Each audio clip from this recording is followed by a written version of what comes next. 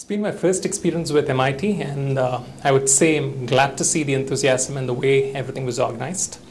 My message to the students would be very simple. Try to be professionals in your life. When I mean professionals, remember the opposite of professionals is amateurs. And the definition of an amateur is a person who tries to do something again and again till he gets it right and then he stops.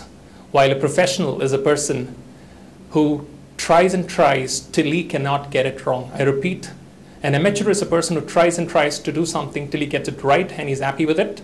And professional is a person who does something again and again so that he cannot get it wrong.